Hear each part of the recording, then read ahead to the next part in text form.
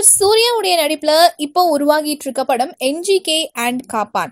இந்த 2 படங்களுடைய ஷூட்டிங் ப்ராசஸும் வேற வேற லெவல்ல இருந்துட்டு இருக்கு. அண்ட் கடைசியா சூர்யாவுடைய நடிப்புல திரைக்கு வெளில வந்த படம் தானா சேர்ந்த கூட்டம். ஸோ விக்னேஸ்வரன் அவர்கள் இந்த படத்தை இயக்கினாங்க. அண்ட் தொடர்ந்து இந்த வருடத்துல சூர்யாவுடைய 2 படத்துக்காக சூர்யாவுடைய ரசிகர்கள்லாம் பயங்கர ஈகரா வெயிட் பண்ணிட்டு இருக்காங்க. ஸோ இப்போ பாத்தீங்கன்னாக்கா இன்னொரு ஸ்பெகுலேஷன்ஸ் என்ன தமிழ் சினிமா இண்டஸ்ட்ரியில இருந்துட்டு இருக்குது அப்படின்னா, சூர்யா அண்ட் இயக்குனர் சசிகுமார் இவங்க 2 பேரும் ஒன்ன ஒரு படத்துல இணைகிறாங்க அப்படின்றது தான். ஸோ சசிகுமார் ஒரு பெரிய ஹிஸ்டாரிக்கல் பிக் பட்ஜெட் ஸ்கிரிப்டோட சூர்யாவை ரீசெண்டா மீட் பண்ணாங்க. அண்ட் சூர்யாவும் அதுக்கு ஓகே சொல்லியிருக்காங்க அப்படின்ற மாதிரியான தகவல்கள் வெளியாகி இருக்கு.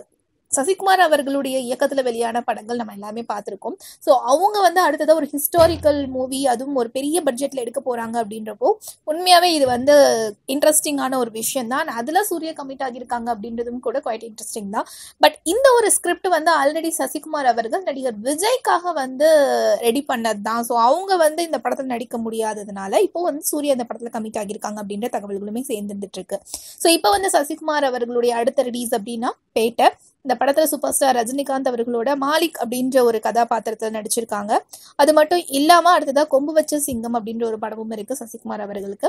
சூர்யாவை பொறுத்த வரைக்கும் என்ஜிகே கேவி ஆனந்த் அவர்களுடைய இயக்கத்துல உருவாகிட்டு இருக்க காப்பான்.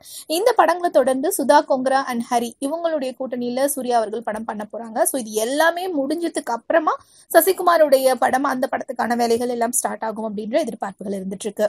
இந்த மாதிரியான நிறைய சினிமா தகவல்கள் தெரிஞ்சுக்க ஃபில்மி ஃபோக்கஸ் சப்ஸ்கிரைப் பண்ணுங்க.